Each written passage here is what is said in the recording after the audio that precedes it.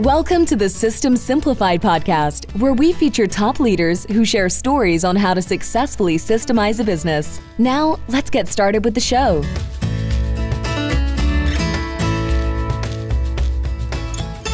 Hello, Klevit here with the System Simplified podcast, where we feature top entrepreneurs, founders, and thought leaders about systematizing a business.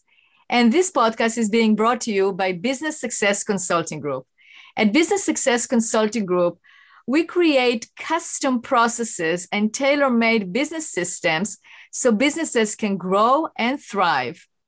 And with that, I'm very excited to introduce our podcast guest today, which is Bob Paskins. And Bob is a sales consultant with a lot of experience in that area.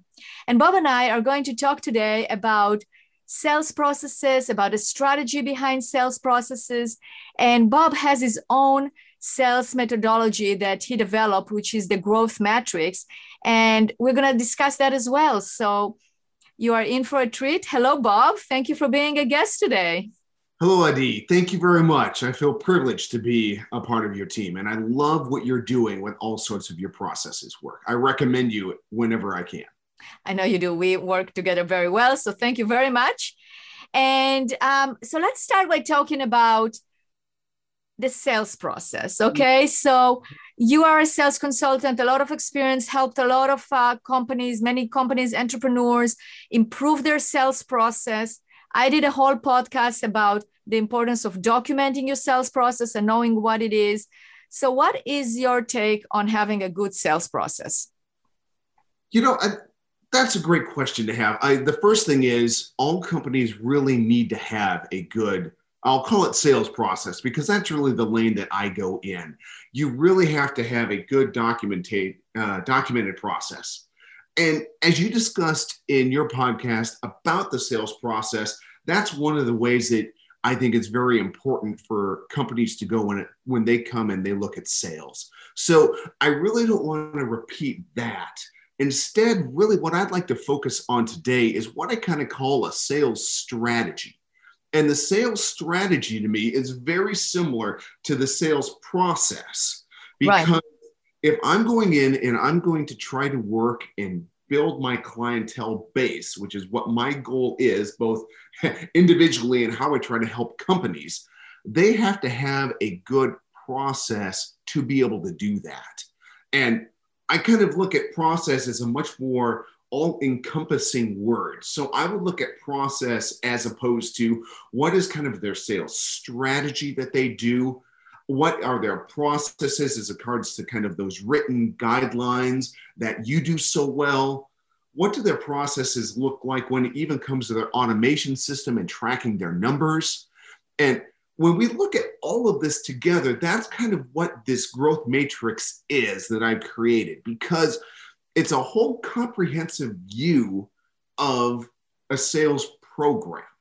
Right. So we mentioned all these words. So let's clarify it, because I like it. That's exactly what I wanted to do, is to clarify the methodology. So in my other podcast, when I talked about the sales process, that's basically the documentation and the creation of a step-by-step actions to lead to the same result every single time. So it brings consistency. It makes things known how the sales needs to be done. It basically lets everybody in the organization and the sales department know what their hat is, what they're supposed to do, and how they basically play together in order to get to the final result. I actually mentioned that what I'm talking about is not a substitute to the sales methodology or the sales strategy. And that's really what you are doing as a sales consultant, is you bring in the different content or methodology and the overall strategy that basically embraces the entire sales. We can call it process, we can call it program, whatever it is, but basically selling, as you said, with the final result of actually increasing your number of customer, clients, patients, whatever your business is. Mm-hmm. So that is the difference between the strategy and the process. That's what we are talking about, the process itself, but you have to have a strategy above it to figure out how you're going to get from point A to point B, and then document how you get from point A to point B. Yeah. So having a sales strategy is extremely important. Mm-hmm. So let's talk about the growth metrics, because that's really the strategy. That's the overall umbrella of encompassing strategy of how you can increase sales. So walk us through the growth metrics. Yeah, I'll do it kind of briefly before I think we kind of hone in on one. But ultimately, what the growth matrix does is it takes a look at the entire, what I call sales program of a business or organization. And typically when you run into companies, you'll run into companies and they're going to need help with sales. And basically what they like to do is they want to pinpoint on one specific item, which could be, we just need more customers. Okay, that's great. We can look to try to get you more customers. Or, maybe another one that I hear from a lot of my companies is, we just need to get better leads. How can we get better leads so we can get customers? So that's kind of where they start. And what they're looking at, quite honestly, in my opinion, is too narrow of what their actual focus is. What they're looking for is to try to pinpoint one small piece of the program, not the entire challenge that they might have with building a whole sales program or whole sales organization together. And that's what the growth matrix does. Because when I work with these clients, and we'll use the one that really needed help with leads, basically, yes, they needed help with leads, but their challenge was more than just needing help with needs. Their challenge was trying to figure out not only with the leads that they had, how they can use the leads that they have to build those out, as well as to get additional leads, as well as to figure out who they should reach out to in the first place. And as I asked them these questions, their problem kind of grew from one little area to several areas. And ultimately, that's what the growth matrix does. Because companies come in and they think they have this one problem. And as we probe and we ask about this, we realize that one problem has led to something else that isn't quite right, or something else that is missing from their business. So as we unwrap this, and what I have found with my 20 years is there has to be a whole overlook of the sales program itself. And that's what the growth matrix is. Because we can identify what the problem is, but it may not be the actual problem. It just might be a symptom to a larger problem. And that's what we want to solve. Absolutely. So walk us through the steps of the growth matrix. Yes. So basically, and I'll do this quickly, the growth matrix has 6 what I call components around growth. The goal is revenue growth and profitability, which is kind of in the middle. And so around that hub of growth, we have 6 kind of different aspects. So where we always start is what I call the motivation aspect. And what the motivation aspect looks like is, what type of business are you? We start with something called our defining statements. And that is looking at really what type of business do you want to run? What is the actual product that you sell? And why is it important to sell that out into the public? So that hits a lot of the ideas, such as, what is your core value system? What makes you unique in the marketplace, and why do buyers buy from you? So we really take a look at that. Oh, I'll throw one other thing in there. What actual need do you solve? So we always have to start with that, because that's kind of the foundation. Absolutely. That's like starting with the why, right? So you have your motivation, why. Yes. Really understanding makes total sense. So that's step number 1. What's step number 2? And then we go from there. And I love it. You're in that wonderful process mind. So from there, we go up one side, which is what I call the discovery. So discovery is the next component. And discovery is basically figuring out what has made you successful in the past, who your ideal clients are, and how you can get more of those ideal clients. So when I was mentioning that company who was coming to me for leads, that's where we started, was in that discovery element, is figuring out, going back, what made them successful in the first place, who are their ideal clients, and how can we try to get more of those ideal clients to fit them so they can grow in that way. So That's basically discovery. If we move from then discovery, the next step in the growth matrix, the next component is called tracking, which that point is basically what we're looking to do is we track what the, kind of the sales strategies are. Are we following these sales strategies? We track the time. How are our people using the time? Are they actually using this prospecting time, this client acquisition time to their best of the abilities? And then we also look at their automated system. So once they get all of these clients, do they have a good database, a good CRM system, which is what a lot of companies do, and they put their prospects into this system? So now it can be everything from working it through the sales process to being able to reach out to people if they didn't want to buy now, but they might wanted to buy 6 months from now, really tracking where these potential leads or potential clients could be. Yeah, and that's really important because you have to know that, right? I mean, you have to have a system that will help you do that, because that's a big percentage of sales, is being able to follow up and being able to take the lead all the way through the funnel, all the way to the end. And if you don't have a system like that to keep track of it, you're not going to be able to be successful. Yeah, you're absolutely right. And it's funny because when people say, go back kind of the CRM model, do you have a CRM? 80 to 90% of companies say, yes, we do have the CRM. And then you ask the following question: how well utilized is the CRM by the people? And you just see their faces just drop because they have this great shiny CRM, which can do these wonderful things, but they aren't using it, Adi. Right.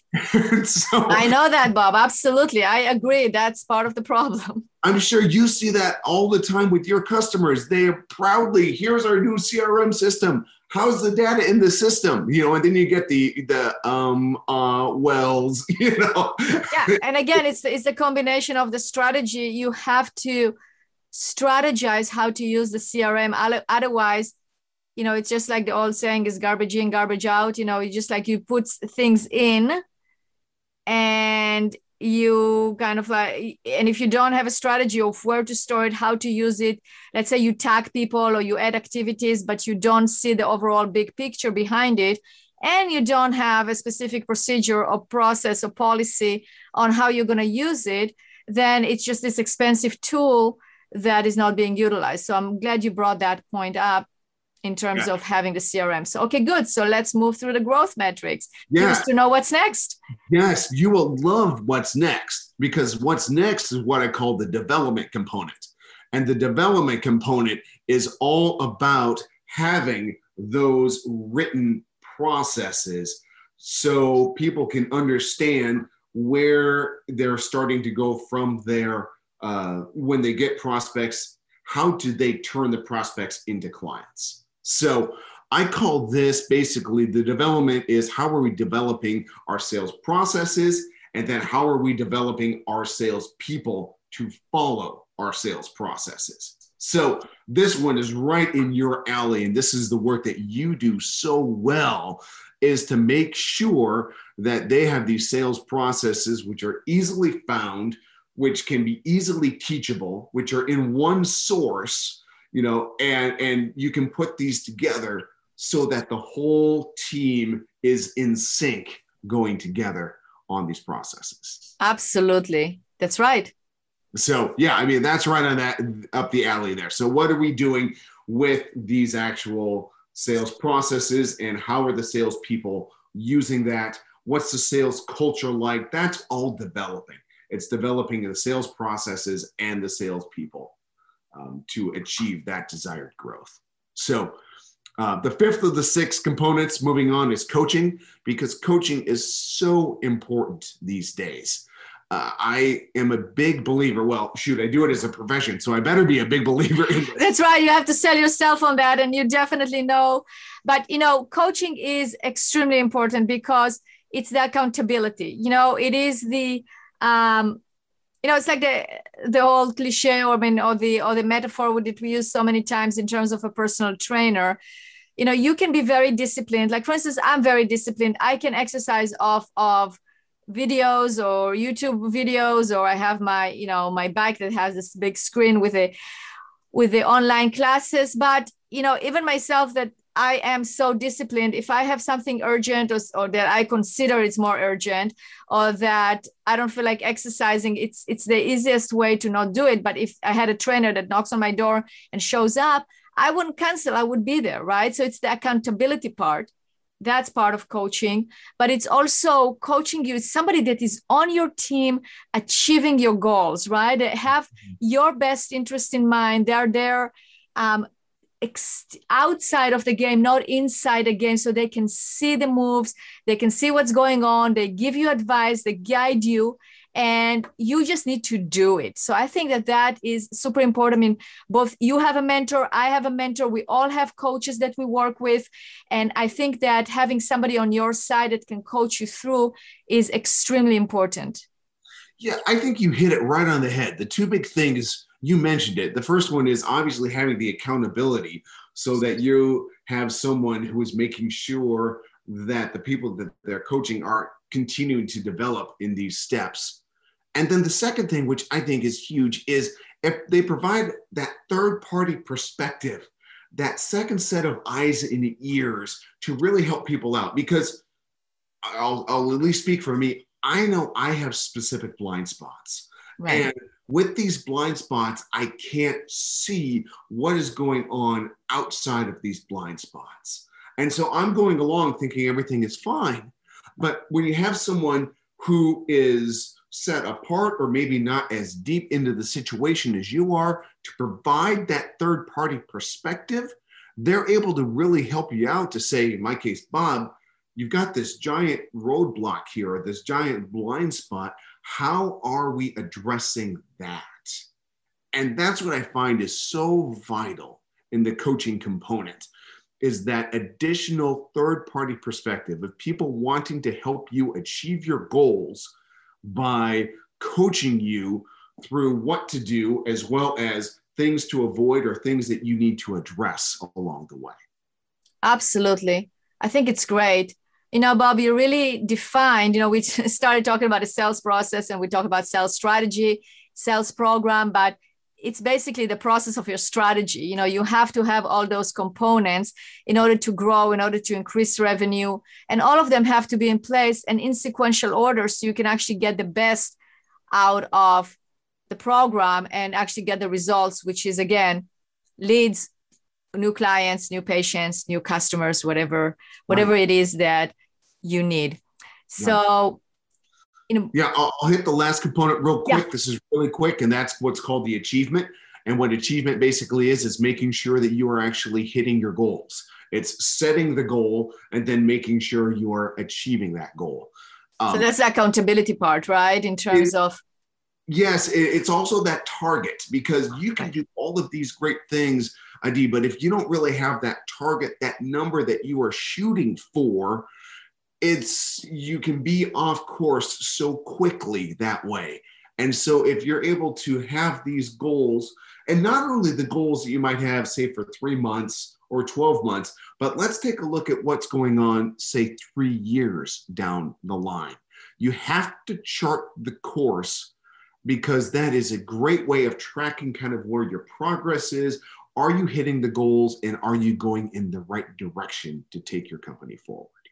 I love it. I think you just, it's full circle. That's why you have it as a circle. We started with the why, with your motivation, and we ended with achieving the goal, right? Mm-hmm. So that purpose is pushing you forward, and then it goes all the way to actually have that achievement and knowing that you actually met the goal. And of course, that's the celebration, the win, and then it starts all over again, because then you remind yourself what your purpose is, and you continue with that cycle all over again. So that's fantastic. Bob, it's such a great explanation. And you are you're really a teacher. You love teaching people, you love imparting your knowledge, and you have great tips that you send every Tuesday. Yes. That I love listening to, and it just gives you those little tips that you can apply and use, and gets you to look a little bit differently about sales. Mm-hmm. So if our listeners would like to subscribe to it, how do they do that? Yeah, the best way to do that is just to reach out to me through my website or my email. Let's put it this way. My email is simply bob@bobpaskins.com. So Bob, B-O-B @Bob Paskins, which is P as in page, ASKINS.com. They can visit my website as well and get to that. I would gladly put them on what I call my Sales Tip Tuesday list, which is just a great, simple 3 to 4 minute video each week with a sales tip for you to be able to use and try to put into place. So I really, really enjoy that. And then from there, that's a great way to try to engage with what my other consulting services are.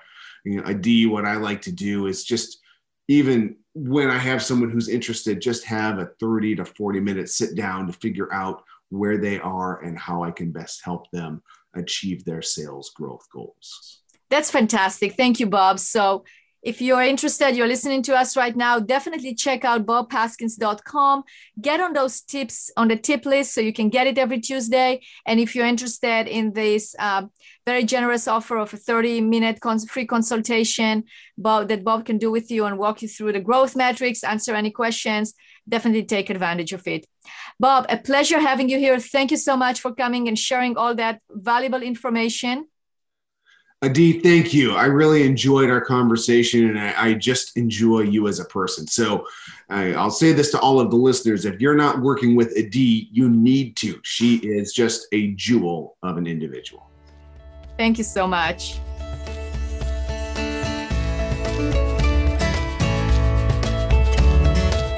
Thanks for listening to the System Simplified podcast. We'll see you again next time, and be sure to click subscribe to get future episodes.